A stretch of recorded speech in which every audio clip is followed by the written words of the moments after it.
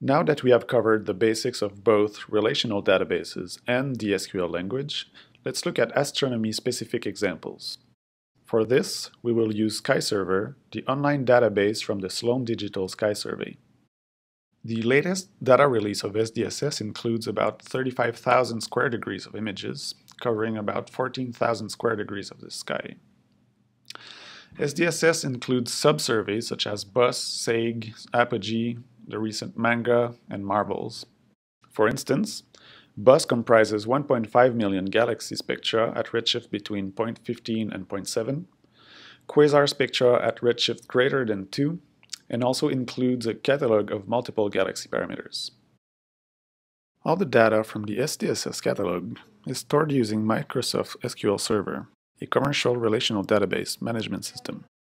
The SDSS database includes multiple tables. In addition, views have also been pre-computed. A view is a virtual table representing either subsets of the data or combinations of tables. They have been created to simplify some queries. Most information about the schema can be found on the SDSS website.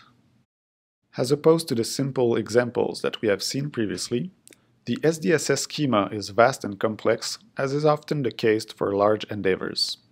The many tables shown here can be logically split into four main groups: photo, or imaging, spectra, tiling and region, and metadata.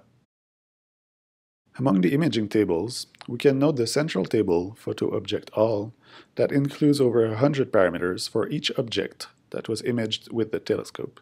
To accelerate some queries, SDSS advises to use the views when possible. For example, instead of using the Photo Object All table, the Photo Object View can be used instead. Another table of interest is the field table containing all measured parameters for each imaging field. It also includes summary statistics along with astrometric and photometric information. Other cases, such as the FIRST and ROSAT tables, contains cross-matches between SDSS and other observational catalogs. Similarly, for the tables related to spectroscopy, the central table is Spec Object All that contains information about all spectra collected over the years. It also includes duplicates and bad data. Here again, it is advised to use the Spec Object View instead. As there are many more tables, each containing multiple fields, I invite you to look at the link below for information about specific tables. To proceed with the following hands-on examples, we will use SkyServer, a web interface to the SDSS database. You can find this interface at the link below. For our first exercise, we would like to know something about the quasar population in the SDSS catalog. Where should we start? Well, there is quite a bit of information within the documentation that could help us figure it out. So I am now on the SDSS website related to the data release 13, so DR13. This introductory page is where most of the information discussed earlier came from. Here, you have an overview of the data organization. In particular, there is background information about the different tables, which are splitting up the data from the catalog. As we are interested in the quasar population within this database, it can be interesting to have a look at the spectra. Spectra are often used during the classification of quasars, and so it can be quite informative. If we look at the spectro section, the tables that we discussed earlier were the Spec Object All table and the Spec Object View. That's actually the clean version of a Spec Object All. So we can see a summary of the tables showing information about the different columns. From this, we can already think about what piece of information could help us find quasars within the SDSS database. One problem with this is that the basic information is a bit cryptic. At first glance, we can see that we have access to, say, the object ID. We can see from which plate the spectrum came from. So for example, here, each spectrum comes from a specific plate that was put on the telescope. Each plate has a specific ID. And each plate actually contains 640 spectra during an observation run. And for each spectra, there is an entry in the spec object all table corresponding to an object.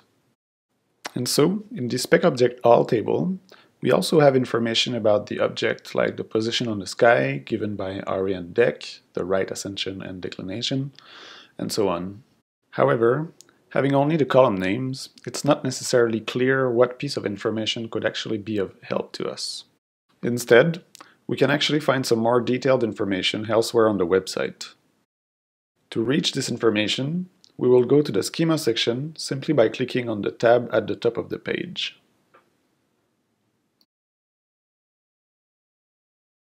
Here, we can find more information about the schema itself. For example, we can find information about tables, but in this case, I actually want to look at the views to find information about the spec object view. So I will click on Views. And so here are all the views that are available within the database. So if I go to spec object here, we now have a consistent list of all the columns of the table, which you can probably notice there are quite a bit of columns. There's a vast number of them. And so, since I've already looked it up, we can look for class in this case. And so here, the class column actually integrates some information about the spectroscopic class, so how the object was classified. And we can see that there are three different options. So you have galaxy, QSO, which would be a quasi-stellar object, or a star. So in our case, we're going to be interested in looking at QSO. With this information at hand, we can formulate a simple query. Here, I select the first 1,000 objects from the table.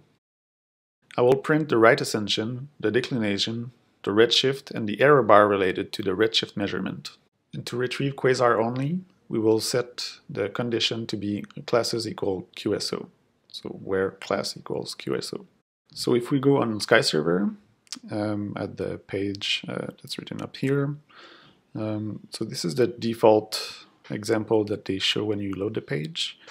So we're going to replace this with the query that we just declared. So select top 1,000 where the columns are the RA, DEC, Z, and Z error from the spec object view or virtual table where the class equals QSO. And so you can actually check your syntax to make sure that everything is okay. So here my syntax is okay. So then you can submit the query. And so in this case here, I'm just going to retrieve everything as HTML, but if you wanted to get it in another format, you can do so by selecting the proper tab. So I'm going to submit my query. So here I got now 1,000 row where I've got my objects here. And so here for all of these objects, I have the RA, DEC, redshift, and the error on the redshift, which is equivalent to what we were getting in the MySQL workbench, but in a different format. Now that we found QSOs, let's dig a bit deeper into our quasar population. As always, as we did not specify any ordering in our previous query, the results that we retrieved were unordered. So now, say we are interested in knowing what is the most distant quasar to have been classified in the catalog. What could we do? Since we have access to the redshift via the Z column, we can think that ordering the list will help us. The smallest the Z value, the closest the quasar is relative to us, and the largest the value, the farthest it is. And therefore, we can simply order by Z in descending order. This way, the quasar that is the farthest relative to us will be at the top of our list. So back to SkyServer, we can see that we have the exact same query that we had earlier, onto which I added the order by clause here. And so in this case, we're going to retrieve the 1,000 most distant quasar from the SDSS by doing descending order. So the farthest away, the higher the Z value. So if I launch this query, so we can now see here that the farthest quasar in the SDSS catalog is at redshift of about 7 or so. If we actually wanted to have only the farthest object, we could have set the top to 1, and therefore we would have gotten our farthest object only. So if I do that,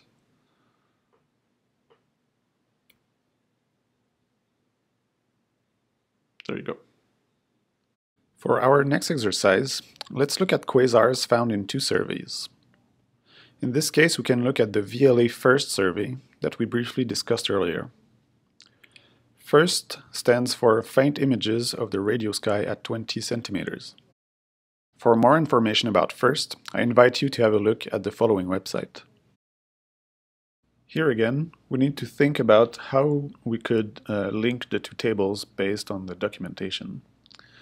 So what can we do? So far, we have been dealing with the spec object view, which, as we mentioned earlier, is a virtual table based on the spec object all table. By looking at the columns contained in the view, we can note the spec object ID column, an identification code for the object itself. Similarly, the first table contains a column called object ID. And so let's have a look if we can actually connect these two using a join in our select. We can formulate a query based on the result of our previous exercise. If we remember the section 2.3, we discussed the inner join. Here, I select again the array, DEC, and redshift from the spec object view, and we will also return the array and DEC as recorded by FIRST. I join the tables with the inner join to get the intersection of the two tables, stating that they are linked on the spec object ID for the spec object view and the object ID for the first table. Again, we will constrain the results to be quasars with the where clause, and we will order the results by redshift. Let's look if this works. So again here, I've copied my code in the SkyServer widget. We can check if the syntax is okay. Yes, it seems like everything is fine. So if we run this query, unfortunately it doesn't retrieve us any results. So there's something else going on here. What we can do is actually have a look at what we could actually connect together. So maybe we cannot connect the view directly to the first table. And so if we go here and have a look at the first table, the object ID says that it's actually pointing to photo object here. Unfortunately, the spec object view does not contain the object ID directly. If we look back at the schema, we can note, however, that there is a table at the frontier of photo and spectro called spec photo all. There's also a view for this table. It's simply called spec photo. If we look at the columns of spec photo, we can see that it includes the object ID, which will allow us to connect the two tables. So we can simply plug this new table in our previous query and adapt the join accordingly. So again, let's see if it works. And so getting back to SkyServer, if I modify the previous query for what we just discussed, so spec photo, and then here instead of spec object ID, it's going to be object ID. So we can check that the syntax is okay, but obviously it should be. And so now if I submit this query, and so here I have retrieved both the fields from the view, which is clean data from SDSS, and the first table.